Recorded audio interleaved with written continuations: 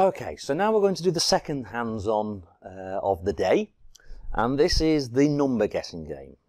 So in this hands-on we are going to actually do a proper embedded system now, so we're not going to use the AT commands as we did in the first hands-on. We're now going to write the code itself, compile the code and load the code into our target board through an IDE.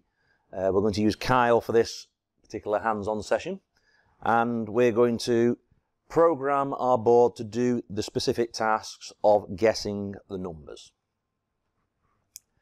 So what we're going to do in this particular task, we are going to create the two routines for sending and receiving data. So we're going to create our RX and TX callback routines.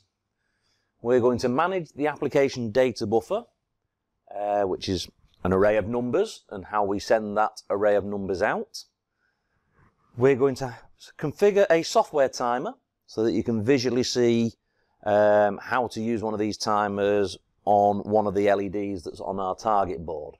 So we're going to do all of this and then debug our application and see what our gateway comes back with. So we're going to have a look at the gateway response window as well, so we can see all the different traffic that's going on the network at that point.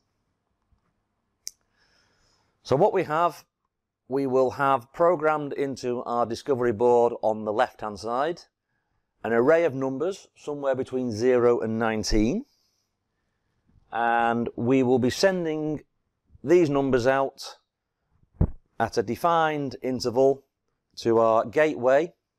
Our gateway will then do a comparison and send a response back to our node or moat, and one of the LEDs there, blue, red or green, will light up depending on what the response is from the gateway. So this is what we need to add to our code. So we've got to create an array of integers between the range of 0 and 20, store that inside our moat application source code. We then need to configure our moat to send out one of these numbers every 10 seconds. When the application server receives that number, it will do a comparison. If the number is too low, we will get a blue LED lit up and we will be told that we need to increase our number. If the number is too high, we will get the red LED coming on and we will get the message that we need to decrease. And if we select the correct number, then our green LED will come on and we will be told that we've got the right number, so we're equal to the saved number inside our application server. So what's going to go on while we do all that bit of software? So if you remember from earlier on in the morning, we are now going to be playing around with our application user code, which is the white box at the top of that diagram. We are now going to be using that user code to talk to our MAC layer, which is the yellow boxes on the left, and that's going to send out the information over the radio. We're also going to configure a time server, so you can get experience of using a time server, which will be controlling the joint ST-Semtech block in the middle, the bluey yellowy colour. And that's what we're going to do in this application. So if we look at the IEEE standards from this morning as well, so our Mac user layer is going to send out a request, so that's when we want to transmit data, down to our MAC layer, which will then do the transmission across the radio network. When we receive the response back, the MAC layer will send an indication back up to the Mac user layer, and that will then transfer the data into our software so that we can switch on whichever colour LED is required based on the message. For the services side, it works in the end device and the application server.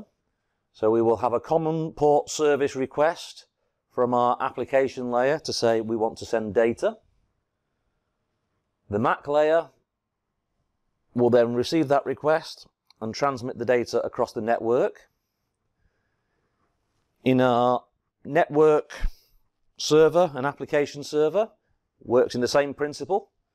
We will get an indication from the MAC layer to say it has received some information, and the common port services will send that indication up to the application layer of the network server, application server, so that we can transfer the information into the program that is stored in our application server, which will do the comparison of the number that we have just sent. So when we receive the information from the MAC layer, the indication will automatically call the LoRa RX data callback software routine, which we have to write in our software program, and that will then decide what we do in our application based on the received information that we have. So if we look at our finite state machine, when we program our board, we will go through this routine. So we will initialize our software, then we will go through the joining process over the air. If that is successful, we will then join that loop of send and sleep, and we will continually go around that, sending each individual number we have, waiting for the response, then waiting the 10 seconds, then sending the second number out. So we will sit there in the middle of that finite state machine diagram between the two states of send and sleep.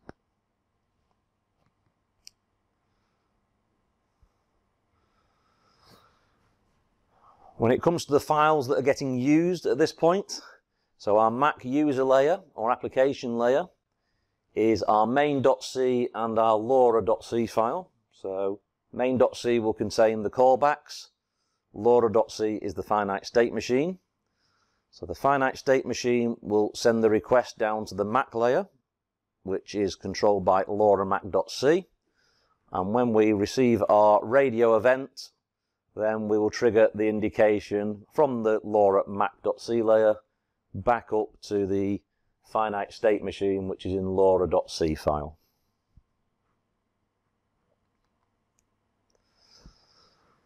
So as we showed earlier, so this is what's going to happen. We will initialize our LoRa callback routines. We will set the entry point for our LoRa Class A finite state machine, and then we need to complete the two callback routines, LoRa TX data and LoRa RX data, so that we can build our payload in the TX data so that we can send out our message, and then we need to decrypt the information from the inbound message in our LoRa RX data service routine. At any point in this cycle, we can always go and check on the status of our state machine, so we can see where we are actually in the diagram of our state machine.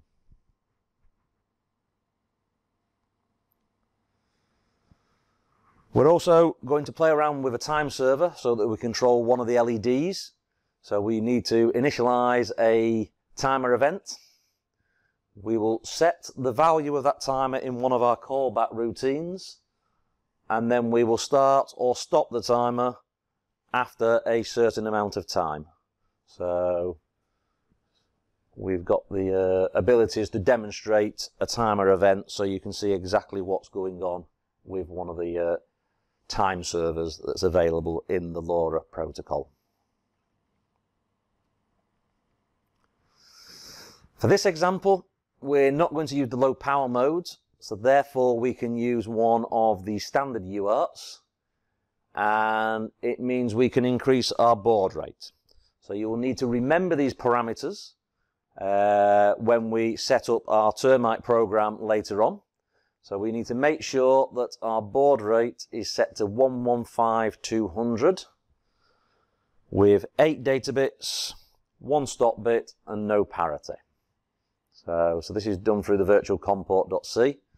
So you'll need to remember those parameters when we get to enabling our termite window later on. So how does all this work? So the LoRa remote will send out every 10 seconds one number through the system.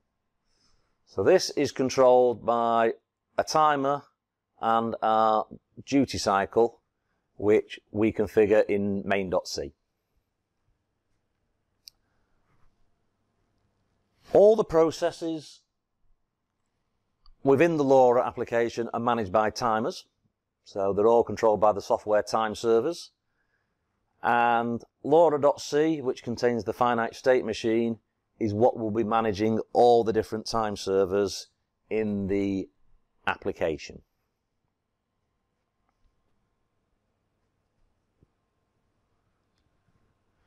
So when we want to send information, we will wait for an on-send event timer to trigger. This, in the finite state machine, will then call the process of prepare the transmit frame and send frame functions. And in the prepare transmit frame, the routine will call our LoRa TX data callback, which we will write in our main.c. Then, when the MAC layer receives the indication that it has received some data, the finite state machine will receive that information and it will then call the LoRa RX data callback so that we can then use the code to decide what we want to do with the information that we have received. So that's what's going to actually happen in the software. So here's the same information in a flow diagram. So you can see we start the timers. The LoRa the finite state machine will take the parameters that we've keyed in to control those two timers. When the next packet timer event triggers, we will stop that timer and call a send event. The send event will check the status of our finite state machine to make sure we are in a join state. Then we will call the prepare TX frame, which in consequence will call our LoRa TX data callback routine. And then it'll go off and send the frame and send the request down to the LoRa MAC part of the system through the common port services. When the LoRa MAC receives any information, again through the common port services, it will send the indication back to the finite state machine, which in turn will trigger the LoRa RX data callback, and then we can decrypt the information that's been received, and then the cycle will start again and go round. So let's start doing some coding.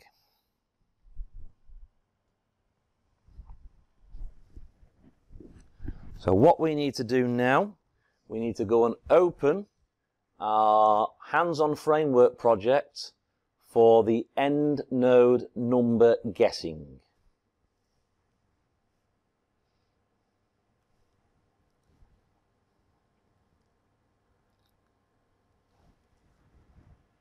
So if I go back in my structures, there we go. So I'm now going to open the end node number guessing. I'm going to go into our MDK ARM for our LPWAN target board and launched the UVision 5 project.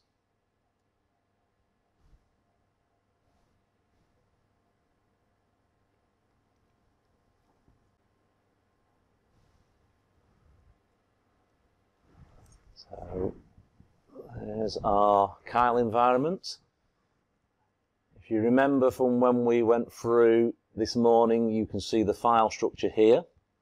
So it's slightly different, so we haven't got the AT command parts in our project folders this time, but we have all the other elements in there. And this is our main.c, so this is the file that we need to start editing first. So the first elements that we need to create is some defines for our buffer size that we're going to transmit the information from. So we need to define the size of our buffers so that we can put some labels in. So I've already got my 2 lines here defined. So we need an app data buffer size of 3. So we're going to send potentially up to 2 elements and a control element, so it'll be 3 parts to our message. So we're sending ASCII commands, so potentially we could send up 2 digits, 1 and a 0 for 10, and then a termination command as well. And on mine I've decided that I'm going to send a buffer of 8. So somewhere between 0 and 20, I'm now going to send 8 elements in this first attempt to see if I can find the secret number.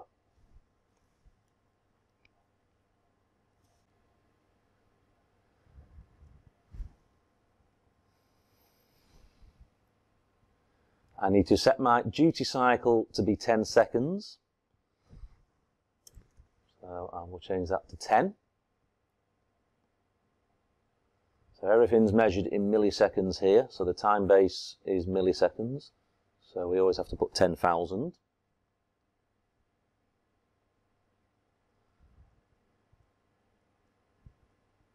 And now I need to create my array of numbers. So I've there created my array of numbers. So I've put 8 different numbers inside there. I have created a variable for my index, so I know where I'm up to within my array. So every time I go round my transmit loop, my index will increment by 1. So it will move through my array of numbers.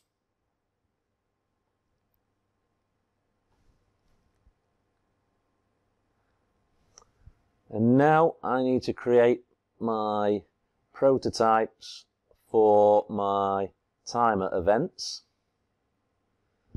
So here are my timer events here for my transmit LED.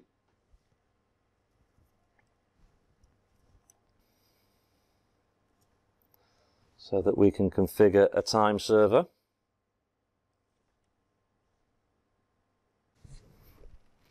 As everybody is writing the same software with the same interval of 10 seconds, we need to try and add some randomization to the transmission times. Otherwise, everyone will be trying to transmit at exactly the same time to our gateway, and we will have some data collisions. So we need to add a random period function into our app transmit duty cycle. So we've got a section of code here which is going to give us a bit of randomization from our 10 seconds variant.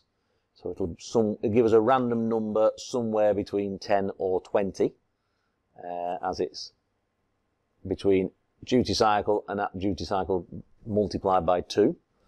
So that will give us a random element. So this will remove any issues of everybody's board just happen to be all synchronized at transmitting at exactly the same time, and remove potential data collisions within the network. Remember, LoRaWAN is designed for low frequency, low data rate transmissions. In the training room, we are going to get lots of people transmitting in a very short period of time so you can see a response. That will cause problems because LoRaWAN is not designed for that. So this is why we have to use this random element to try and reduce the risk of data collisions.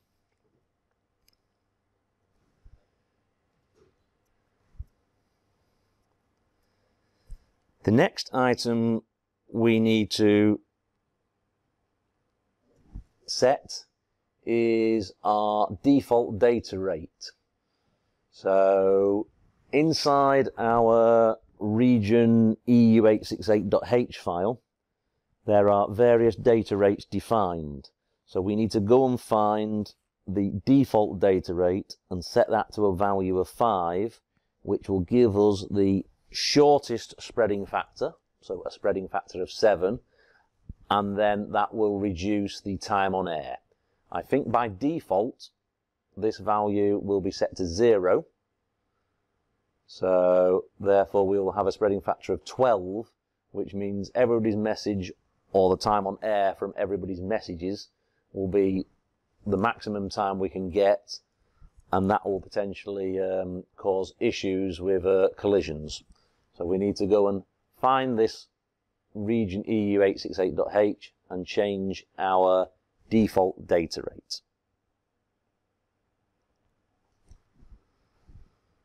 So if we go and have a look for where that is located.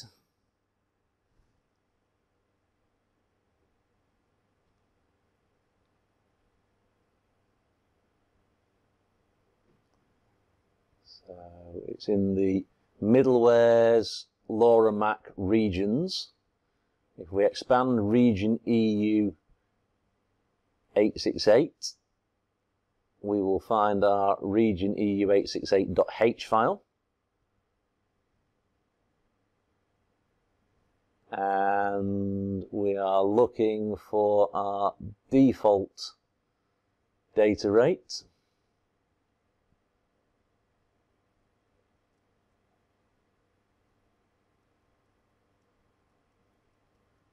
Which is there, so line 71, and we need to make sure that that is set to 5.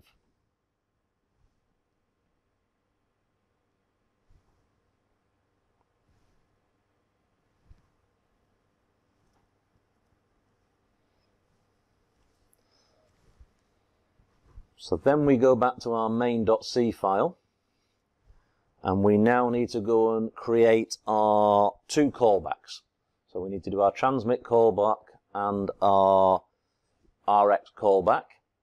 So if we scroll down to user code section number 3, we will get our TX callback, and you can find the software from the slides to paste in. So here we're initializing our timer event. We're setting a value for that timer event of 1000, which means our LED will come on for 1 second. And then we will start our timer. In the same time, we are preparing the payload for our transmission message.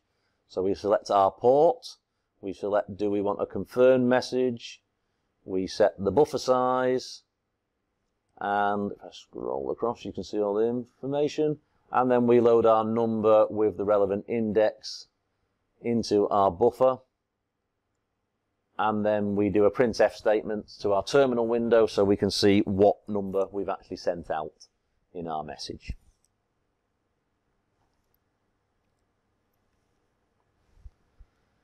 Then we scroll down a bit further to user code begin number 4, and we can see our RX data callback.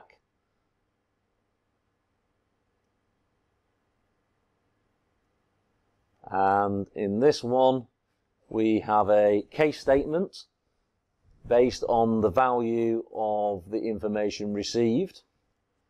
So if the value, depending on what the value is, will depend on which LED we light up, and do we move our index on to our next element if we are too high or too low.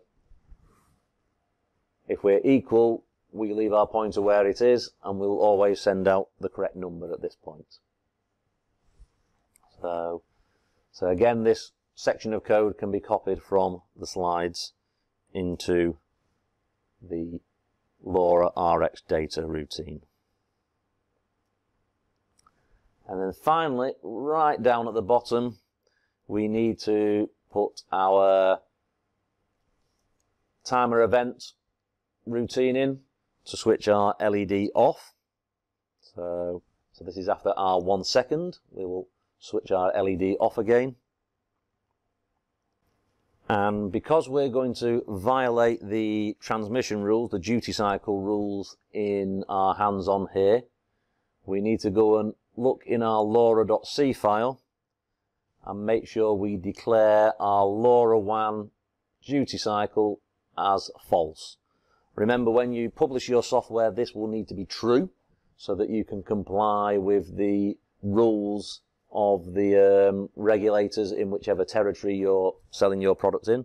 But for our tests here, we need to make sure that this is set to false so that we can actually do a hands-on within a sensible time frame.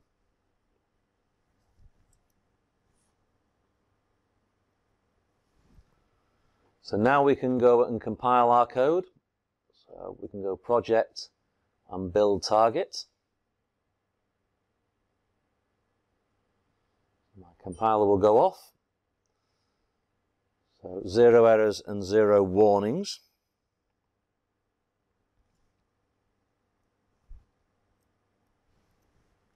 And now we can program our board with the load button there, so we can download our software into our discovery board. So this may take a while, as it has to go and erase the device before it can reprogram.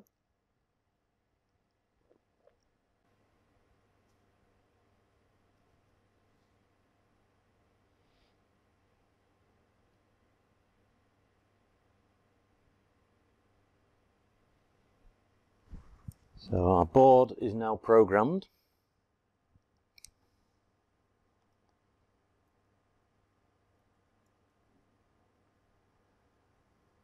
And what we have going on in our application server is every time we send a message out,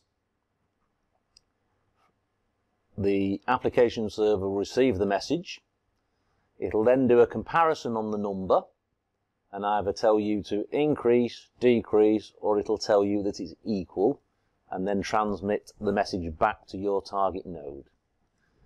My debug messages will come through on my LoRa Gateway debug terminal, so that I will see every inbound message and what the response was for each inbound message. So if I now go back to my terminal window, change my settings to be 115/200 baud rate. If I now reset my board, I can also see that I've done an over-the-air activation. I can see my device ID and the application ID I want to talk to, and the encryption key I have used to do this. Then you can see all the information that's going on. So you can see the version number. I was initializing, joining, eventually joined, and now I'm starting to send out numbers. So I'm now actually transmitting my messages out. So if I now go into my gateway, I can now go and change my unique number. And now I wait and see if I have selected the right number in the sequence to match one that is programmed into my board. So there, eventually, digit number 8 is the one that's equal, and on my target board now, I now have a green LED lit up to show that my board has hit the equal number.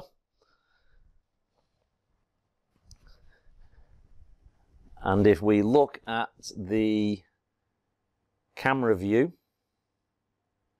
which is monitoring my debug screen, I move that across so you can see the debug screen. It refocuses.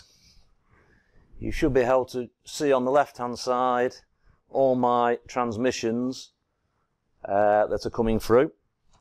So if I reset my board again, you will hopefully start seeing different numbers come through. Because at the moment there it's hit the equals 1 and it stops incrementing the indexer at that point. So there we go. So you can see number 4 has just come through in the bottom left hand corner. Now number 5, I think that says. Not very clear on the screen, unfortunately.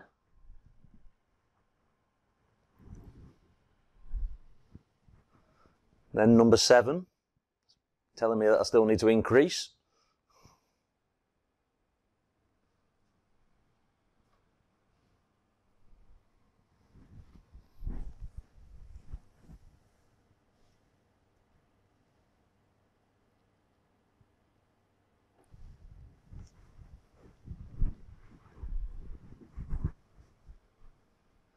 So number 2 has come through now.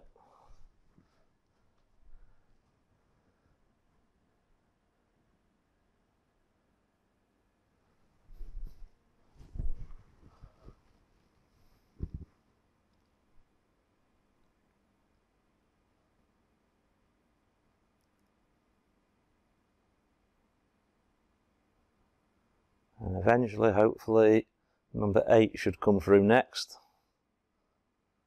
And there you go, number 8 has come through, and you can just about read the letter E has been replied back to the target board. So you can see there that the debug window is tracking what's going on.